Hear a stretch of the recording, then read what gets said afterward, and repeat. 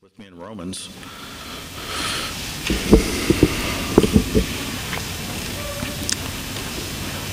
Brother Doug, we've been in Romans for a while.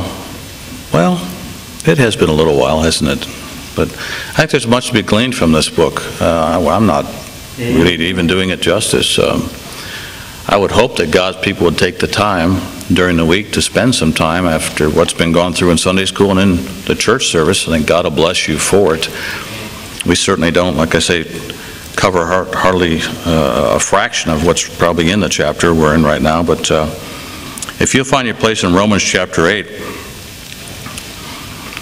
if please, Romans chapter 8.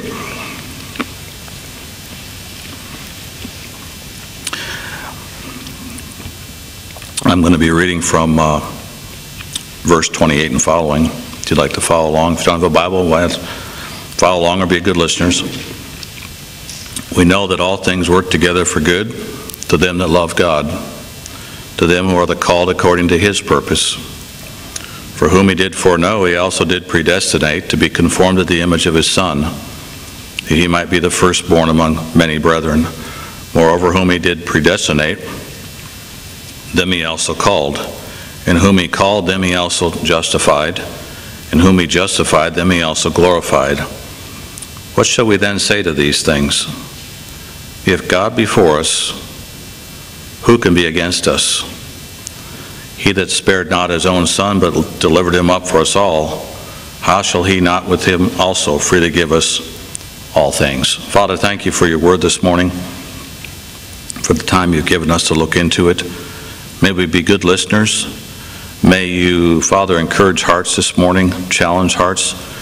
May You remind us, Lord, what we have in Thee. May we not take it for granted. May we have thankful hearts. May Christ have the chief seat.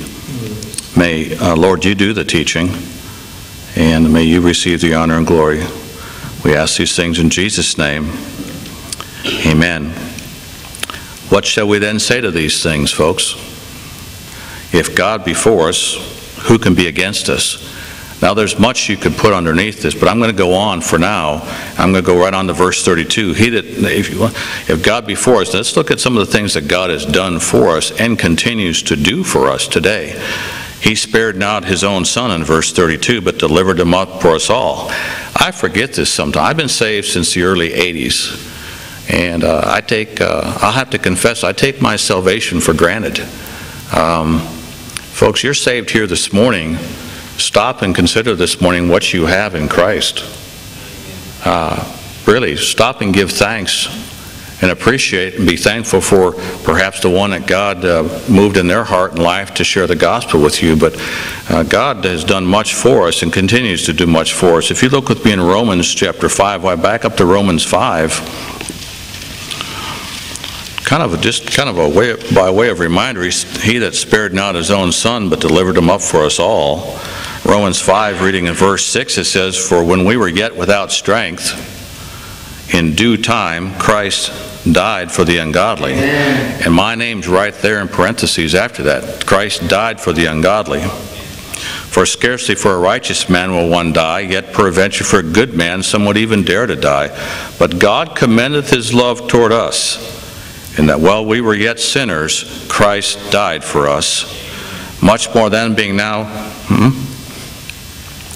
justified by His blood, we shall be saved from wrath through Him. For if when we were enemies we were reconciled to God by the death of His Son, much more being reconciled we shall be saved by His life. He that spared not His own Son, but delivered Him up for us all. I like how it goes on in verse 32 of Romans 8, if you hold your place there.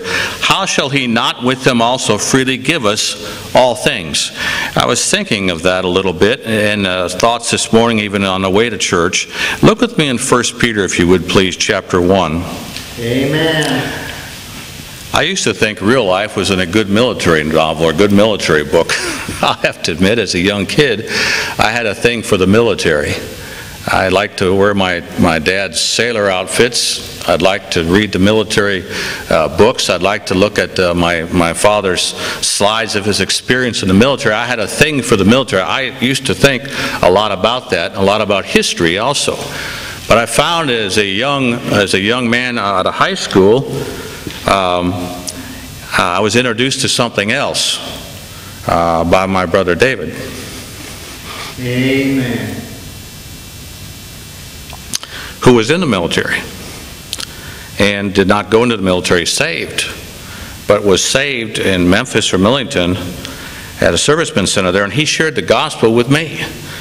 And I began to realize, and listen, I got saved, but listen, what the realization was that real life was not found in what I thought I had.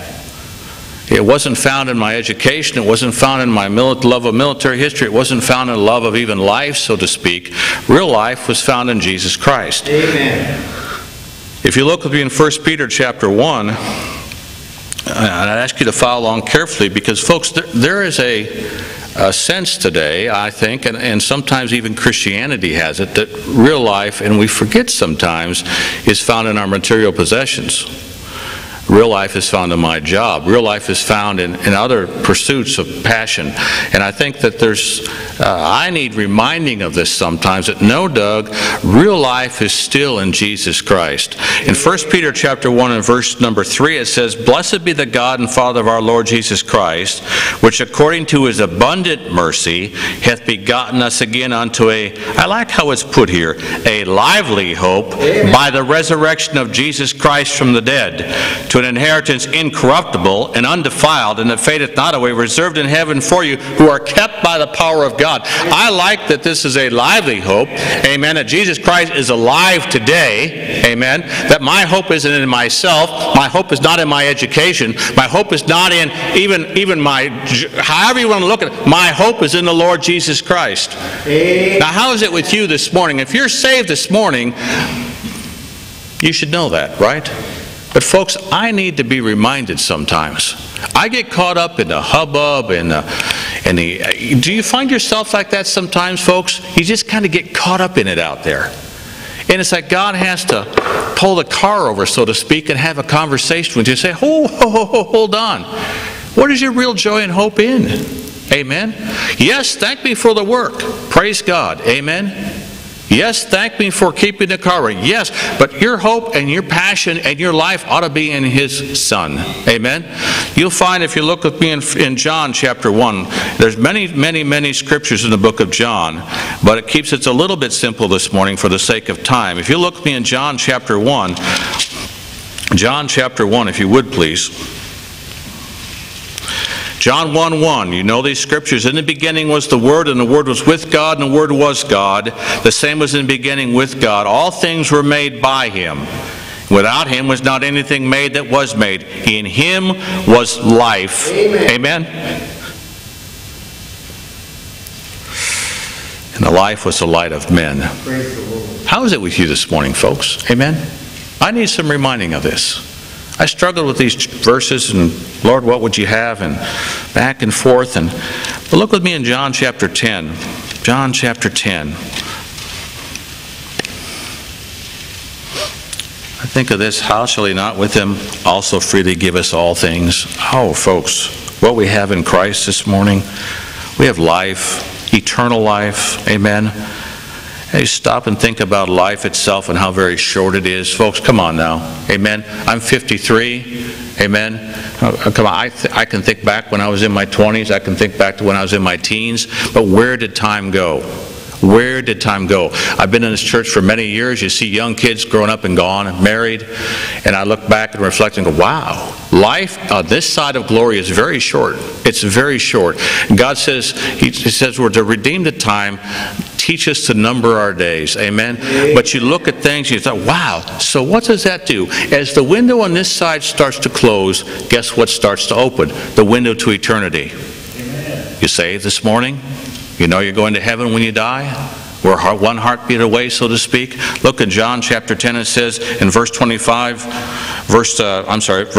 says, "My sheep hear my voice, and I know them, and they follow me. And I give unto them eternal life, and they shall never perish, neither shall any man pluck them out of my hand.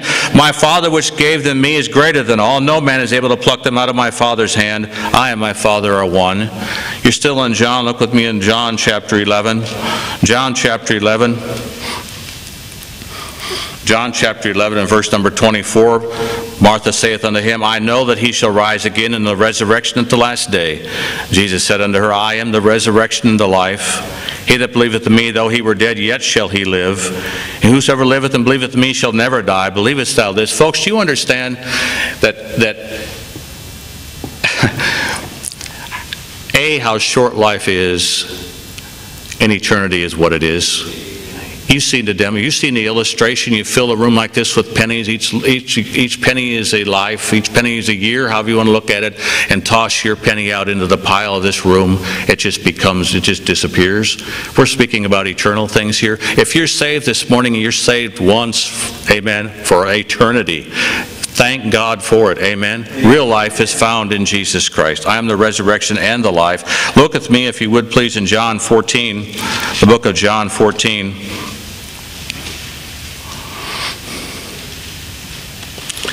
John 14:1 says, "Let not your heart be troubled. Ye believe in God, believe also in me. In my Father's house are many mansions. If it were not so, I would have told you. I go to prepare a place for you.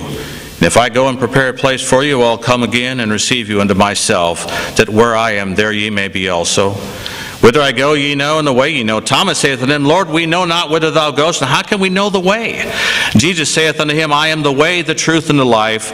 No man cometh unto the Father but by me." Real life is found in Jesus Christ. Stop and think about these verses in Romans about he spared not his own Son, delivered him up for us all. How shall he not with him also freely give us all things? I think of all things being real life found in Christ. Look with me, if you're still in John chapter number 20. John chapter 20. Thomas missed out on church service here, but he caught up. Amen. John chapter 20, verse number 26, "And after 8 days again his disciples were within, and Thomas with them. Then came Jesus, the doors being shut, and stood in the midst, and said, Peace be unto you. Then saith he to Thomas, Reach hither thy finger, and behold my hands. Reach hither thy hand, and thrust it into my side, and be not faithless, but believing. And Thomas answered and said unto him, My Lord and my God. And Jesus saith unto him, Thomas, because thou hast seen me, thou hast believed. Blessed are they that have not seen, and yet have believed. Many other signs truly did Jesus in the presence of his disciples, which are not written in this book. But folks, these are written, that ye might believe that Jesus is the Christ, the Son of God, and that believing ye might have life through his name. In 1 John chapter 5, closing the thought here, 1 John chapter 5. You saved this morning? Amen. 1 John chapter 5, verse 11. This is the record, that God hath given to us eternal life, and this life is in his Son. He that hath the Son hath life, and he that hath not the Son of God hath not life. These things have I written unto you that believe in the name of the Son of God, that ye may know that ye have eternal life, that ye may believe on the name of the Son of God. You saved this morning, folks? Appreciate what you have in Jesus Christ. I think of real life found in Christ, but here's another thought. Not only, and you could factor in God's amazing grace, for by grace are you saved through faith, in that not of yourself. It is the gift of God, not of works, lest any man should boast. For we are his workmanship. Amen. But I think of God's enabling or serving grace. Look with me in 1 Corinthians chapter 15.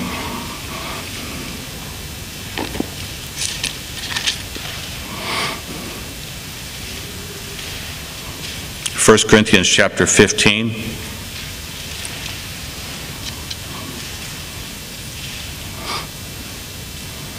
And verse number 9.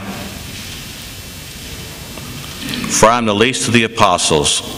It am not meet to be called an apostle, because I persecuted the church of God. But by the grace of God I am what I am. And his grace which was bestowed upon me was not in vain. But I labored more abundantly than they all, yet not I, but the grace of God which was with me.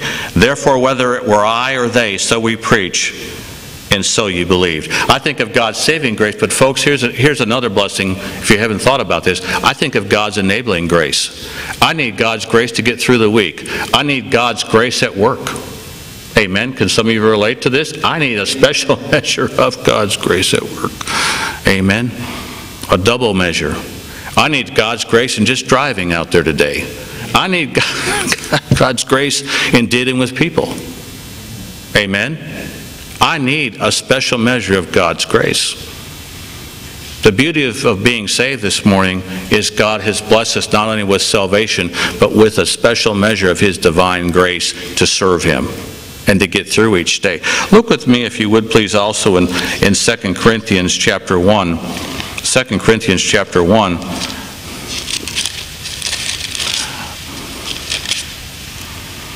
I don't know about you, I find myself trying to pull myself up by my bootstraps sometimes. I figure, wait a minute. God's my very present help and strength. Amen? Guys, we're kind of the worst at it, aren't we? Right? Come on. Yeah. God said, oh, look to me for help. Come to me for help and strength. Amen? In 2 Corinthians 1:12, is this my testimony? Can this be your testimony? For our rejoicing is this, the testimony of our conscience, that in simplicity and godly sincerity, not with fleshly wisdom, but by the grace of God, we have had our conversation in the world, and more abundantly to you word. Amen? You see what's going on here? Look with me, if you would please, also you're still in 2 Corinthians, you know these verses in 2 Corinthians chapter 12. 2 Corinthians chapter 12. I think of the blessings that God has given us through His Son. I think of His amazing grace. I think of His enabling grace. In 2 Corinthians chapter 12 and verse 7, unless I should be exalted above measure through the abundance of the revelations, there was given to me a thorn in the flesh, the messenger of Satan to buffet me, lest I should be exalted above measure. For this thing I besought the Lord thrice, that it might depart from me. He said to me, my grace is sufficient for thee, for my strength is made perfect in weakness. Most gladly, therefore, will I rather glory in my infirmities, that the power of Christ may rest upon me. Therefore I take pleasure in infirmities, in reproaches and necessities and persecutions and distresses for Christ's sake. Amen. For when I am weak, then am I strong. Amen. Yeah, it's directly opposite to the world's philosophy. Amen? Yeah. In Ephesians, if you go to Ephesians chapter 3, Ephesians chapter 3.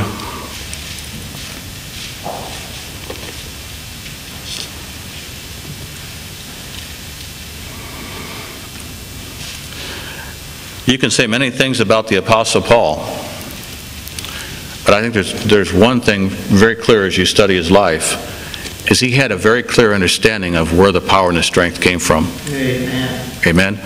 Paul had a very clear understanding of his salvation, but he also had a very clear understanding of, hey, wait a minute, it's God who's really working in and through me. Amen? Stop and think about that this week, folks, as you're challenged out there in the daily activities of life. Are you trying to do the work yourself, or are you looking to God for His strength and help in getting through the day? Amen. Try it, think about it, pray about it. Look what he says here in Ephesians chapter 3, in verse 7. Whereof I was made a minister, how? According to the gift of the grace of God given unto me by the effectual working of His power. Unto me, who am less than the least of all saints, is this grace given. Why? That I should preach among the Gentiles the unsearchable riches of Christ.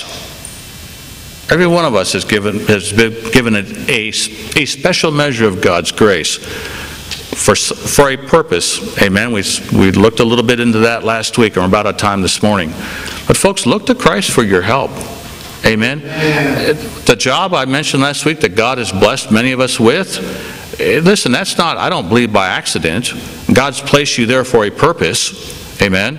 We're to be salt and light. We're to be ambassadors. for Him.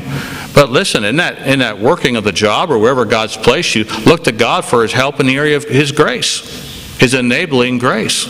God will bless you for it. In closing here, and I'm kind of out of time here, but in closing, look with me in Hebrews chapter 4.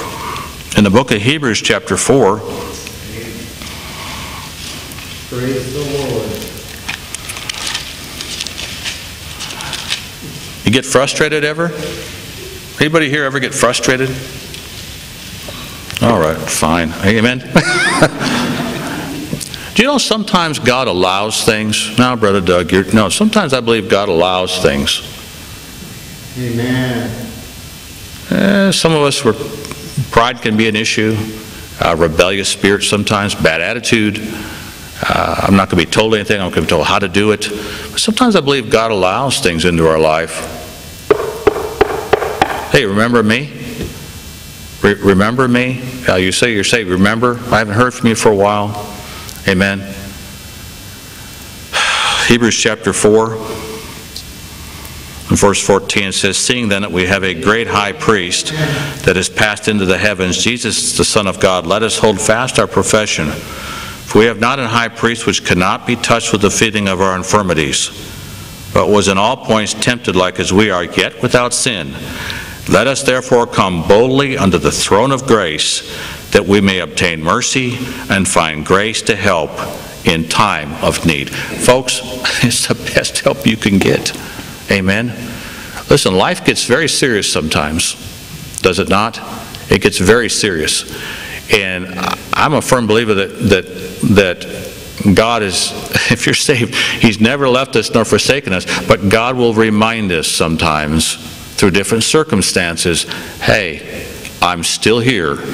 I haven't gone, it's not me that's moved. Amen. Often it's God's children. And we need reminding. Listen, talk about a source of strength and help. Amen. That's the best source there is. How is it with you this morning? I think of God's blessings. I think He spared not His own Son for us. He's freely given us all things.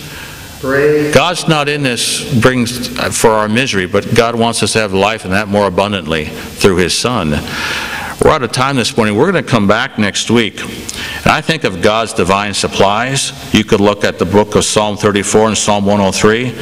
But then I also think as we go on in the reading, and I'll challenge you this, who shall lay anything to the charge of God's elect? It is God that justifieth. Now think about that. Amen.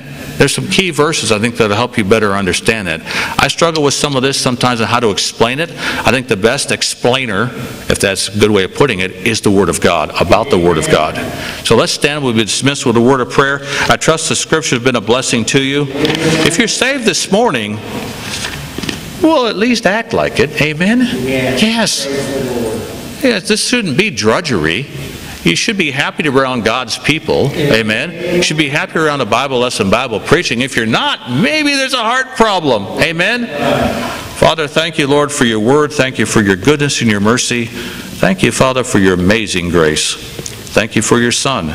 We pray, Lord, that your hand might be upon each one here this morning, that your Holy Spirit might speak to hearts, that you might use our pastor and the Word of God according to your perfect will this morning. Thank you for this time, Lord. May we redeem it this morning. We ask these things in Jesus' name. Amen. God bless you to know and do His will today. God bless you each for being here.